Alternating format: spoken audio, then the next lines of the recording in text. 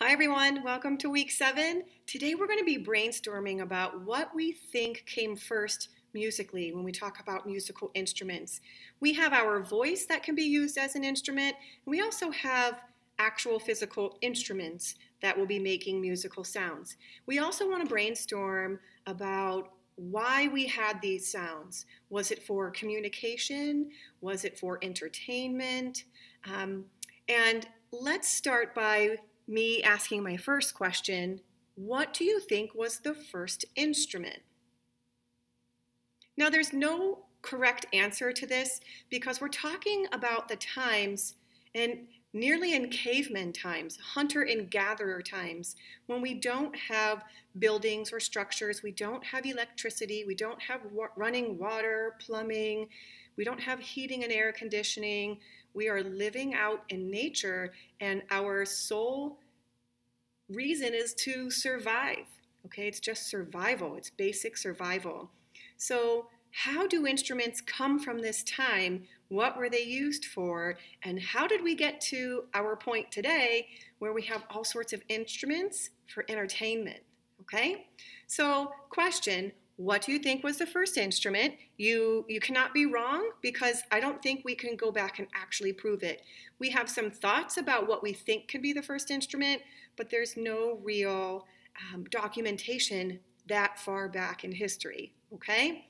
So I want to take the camera a little closer and show you some of my collection. These are my personal instruments that sometimes I keep in the classroom and sometimes I take them back home. But this is the hard part about distance teaching, being able to see these and hold them and actually physically touch them rather than just watching it through a screen. But it's the best that we can do, so we'll make the best of it. So on the table, let's see if I can get this in view. Scroll this down a little bit. Okay, so if you were to ask me what I thought the first instrument was, I'm probably going to say it's some sort of a drum instrument, and I'll show you my drums. It could be your voice too, but if we talk about physical instrument, you know, something that we're holding it and manipulating, I would say it would be a drum, in my opinion, okay? Here are my drums. There we go. We can see a couple of them. Now, again, we're in the time of hunters and gatherers. Let me kind of sit here so I can see. We're in the time of hunters and gatherers, and in order to survive, the hunter went out and got the food, an animal, and they would eat the meat. Nothing would be wasted. They were in no form to waste anything from that animal. So they would use the meat for food. They could use bones for utensils and weapons. They could use the hair or fur from the animal for clothing or warmth. And they found out that skin was waterproof. So when they would, I know it's kind of gross, but when they would stretch out the skin to use for leather or for other things, they found out that it was waterproof. And to find something waterproof at that time was gold, okay? Waterproof. Now, if they had the skin stretched out, let's imagine, I'm going to use my creativity here. Let's imagine that you've got this skin stretched out and it's drying, and something falls from a tree, and it falls down and hits it, and it makes a sound. And the caveman is like, whoa, what was that? What was that sound? Maybe something else falls again, and they start hearing the type of sound when it hits that drying out skin, and it makes those different pitches.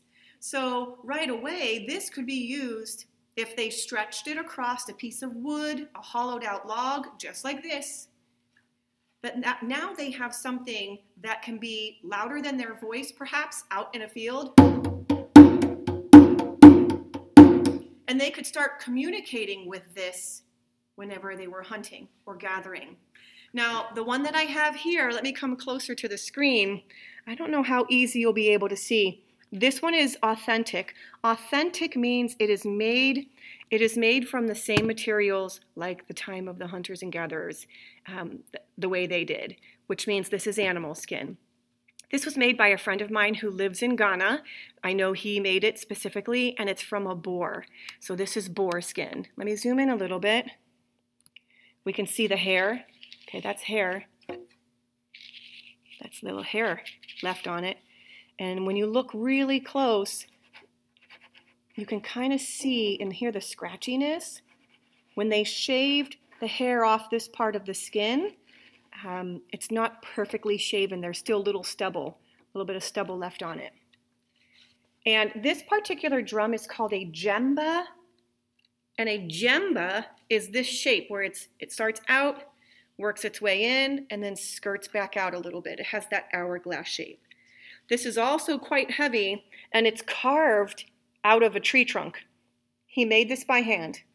This was made by hand. And this is an instrument that I love to pass around in the classroom, only if you want to hold it. I respect those who say that they didn't want to touch it or hold it because it was made out of a live animal at the time. So I respect that some people didn't want to hold it or play it. But it is quite heavy. It is made with boar skin, carved out of a tree trunk. Don't stick your hand in there, you'll get a pretty terrible splinter. Okay, this is a djembe.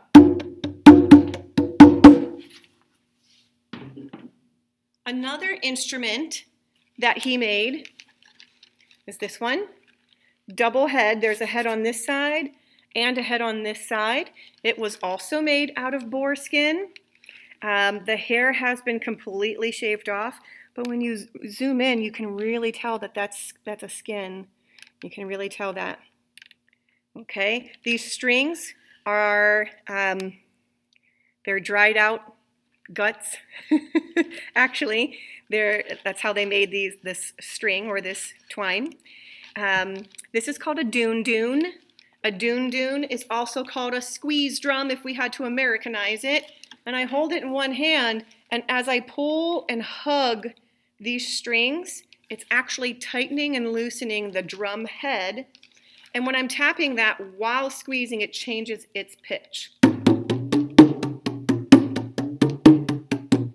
So when you have a drum like this, you're now you're communicating that high to low or low to high, and a hunter or gatherer could come up with some sort of a system where if you knew what little melody was coming from it, you knew whether you were in danger, whether you were safe, whether you needed to come back home.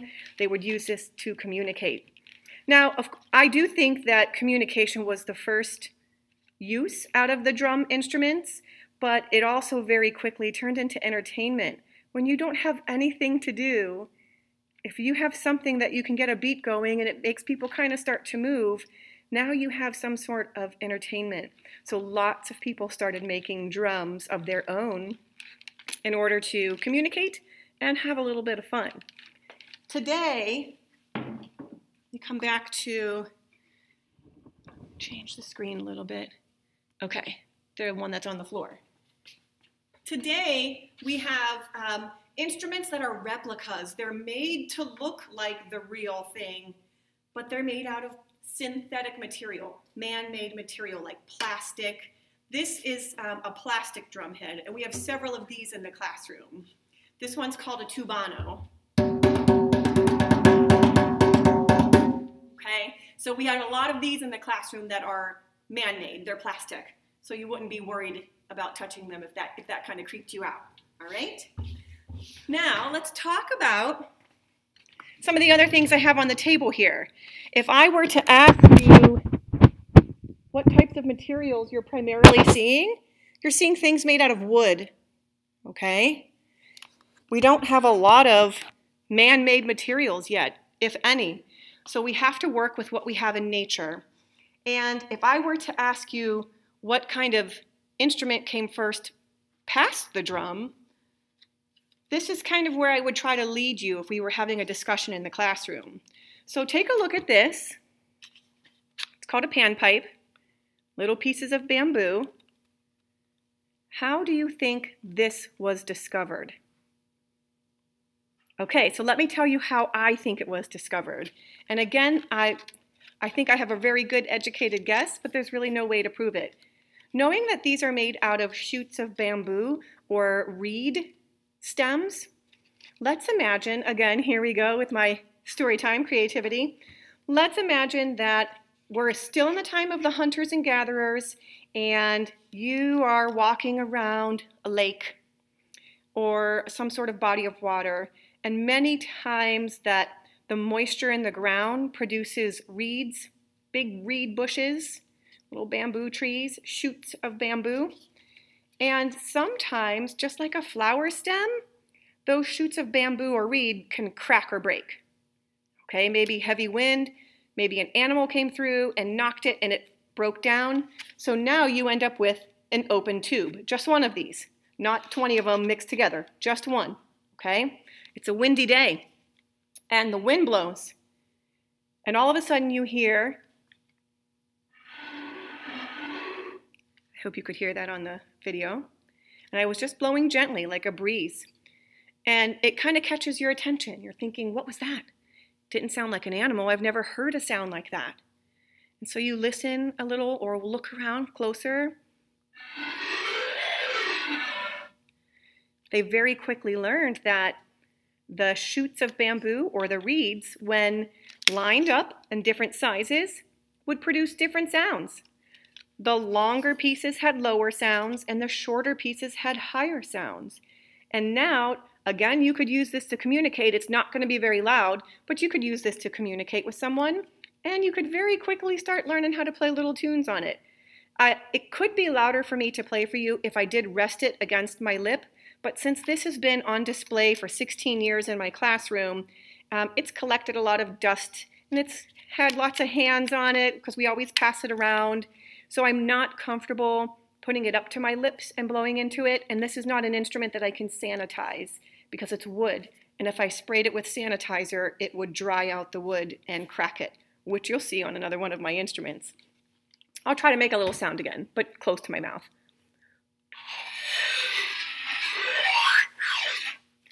So that's a panpipe, okay?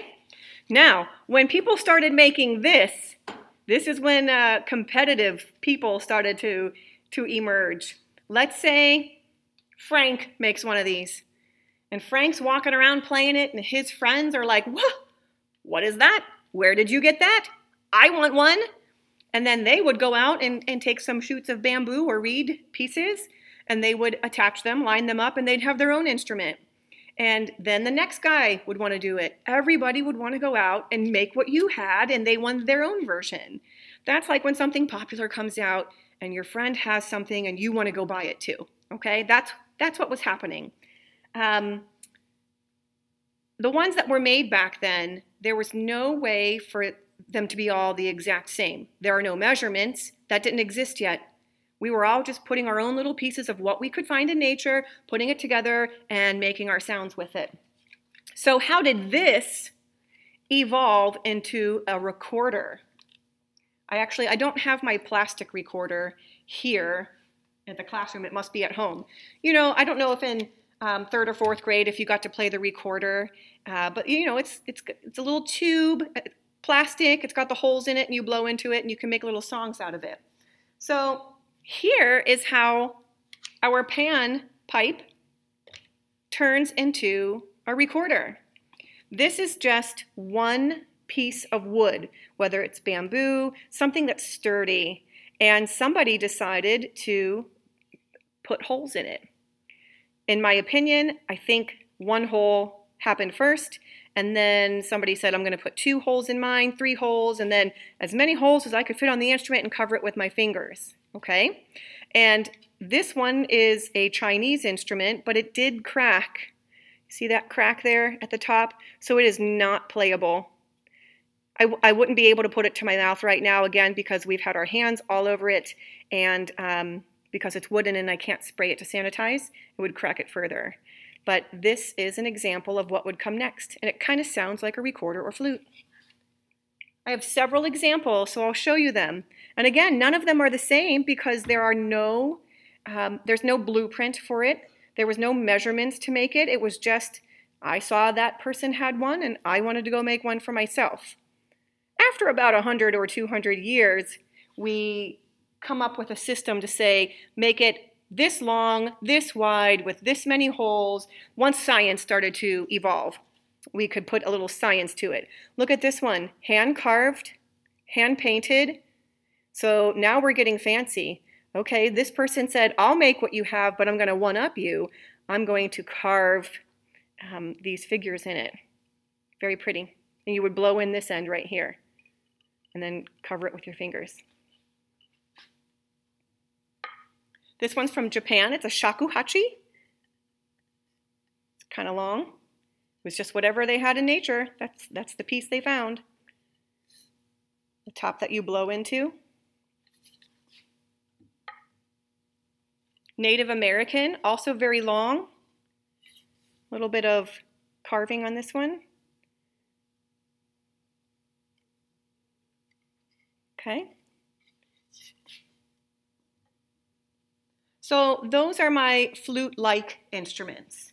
Now, how did we get from this to the flute that you have seen today? We had a lot of evolution happen going into the 14, 15, and 1600s. Lots of experimentation. Whatever this guy made, this guy wanted his own version, and this guy wanted his version, and so on.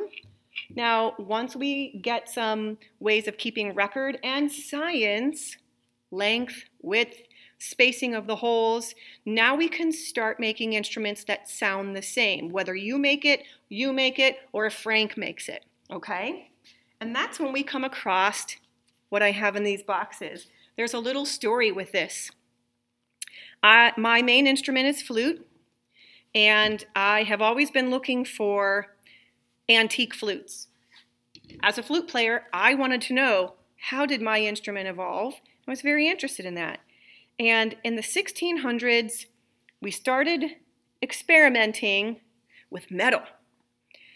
So now I have a piece of wood and metal. And we were able to shape metal, and if I press a button and it's connected, I can open a hole that's way down here, and my fingers aren't even there. See that opening? So now we're getting pretty smart with, I can put holes somewhere else on an instrument, even if my fingers can't reach it, I'll build a lever mechanism to open and close it. And the very first flute had only one key on it. Of course, that makes sense. I'm going to oh, look, I'm going to put a key. Guess what happens immediately? This guy says, I'm going to make that too, but I'm going to put 2 keys on mine. 2 keys. Here's one. Here's one. Next guy is going to put 3 keys, so now we have another key. Until we have the flute that I'm holding in my hand right now, I can carefully put it together. It doesn't go together completely. When I bought these, I did not know if they were replicas or real. The instruments that are on the table, those are replicas. They were made to look like the old instrument, but they are not from the 1200s. This instrument, however, is an 18th century flute, which means it was made in the 1700s, and it has been authenticated. This is what it looked like in Mozart's time. Okay, the 18th century is the 1700s. That is when Mozart is composing the music that we studied 2 weeks ago, and this started Beethoven's era. But then by the end of Beethoven's era, we made a lot of developments, and there are more keys, and the flute actually looks more similar to what it does today, where it's made out of metal, has all those little shiny keys and buttons on it. Okay, but this is an 18th century flute. It's not completely put together here. It's cracked, so this one is not playable, but it is real. And I had them authenticated years ago when I bought them, and they're valued at about $15,000, even in the condition they're in, which is pretty amazing. All right, let's set this one aside, and I'll show you the other flute that I have. Same time period, slightly different size. They did not mandate exactly how long. This flute is shorter than the other one I just had out. It's not as big, but it has the same amount of keys, slightly in different places. So this was this person's version. And this one is playable. Let me talk about the top of this. What do you think this is made out of? This black part is wood. It's called grenadilla wood. This is ivory. What does ivory come from? Do you know? It comes from elephant tusks. And unfortunately, In this time period, people were realizing how much they could make out of elephant tusk, out of ivory, and jewelry was the number one. They were making ivory jewelry. I remember my grandma having these yellowish white earrings and necklace and bracelet, and she had always said how expensive they were and that they were priceless. And now I know why. It's because they were ivory. And today it's illegal. It very quickly became illegal because people were killing the elephant just for the tusk and nothing else. Very different from when they were making drums. They were not wasting any part of an animal. It was for survival. But in this case, when they were making jewelry and the flute tops and piano keys were made out of ivory. It very quickly became illegal because they were killing the animal just for the tusk and to make money, and that was not okay. How many of you have a piano, an old, real piano, not a digital piano, a real piano that the keys are all yellowish? And if it's all yellowish like this, that's ivory, and that's actually worth a lot of money because they're ivory, and they don't make them like that anymore. I can play a couple notes on this. I really don't know what I'm playing because this is very different than my flute and the way that my flute operates, but I can kind of play a couple sounds on it.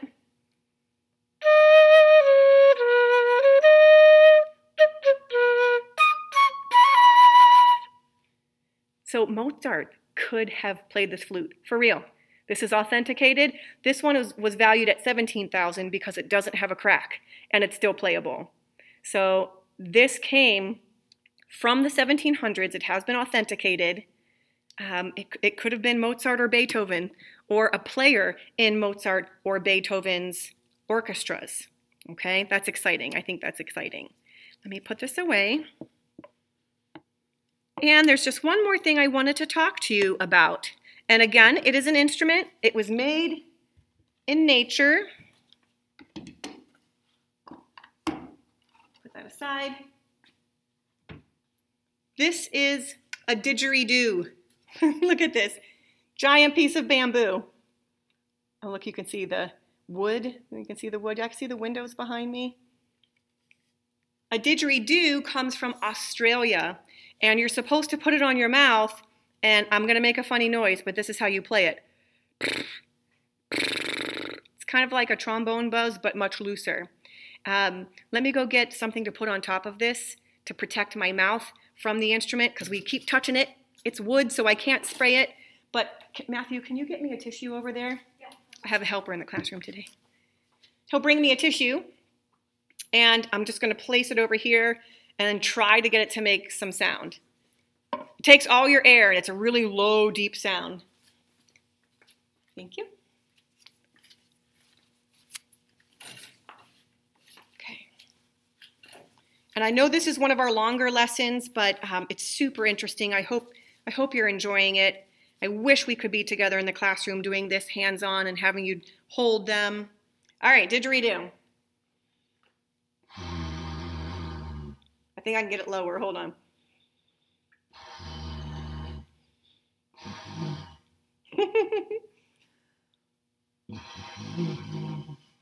It's about the best I can do for today. It kind of takes all the wind out of you too. All right, last instrument. Beware of this one if you're in the classroom. Watch out. Again, bamboo, pretty popular. This one is plugged on each end. It's been filled. I'm holding it still. This end has been filled, like solid, but there's something inside.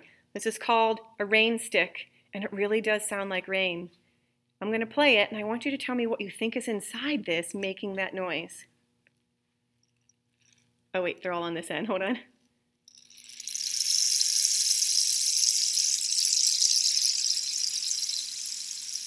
Listen to that. It's still going. Still going. What do you think that was? Cactus needles. Don't drop this one in the classroom, because if this cracks open, we've got cactus needles everywhere, and that would not be good. All right, everyone, I hope you enjoyed this lesson. I know it's a little longer than our other ones, but I just wanted to share these things with you. I wanted to make sure you're doing okay, and thank you for participating. I appreciate it very much, and I'll see you next week. Bye.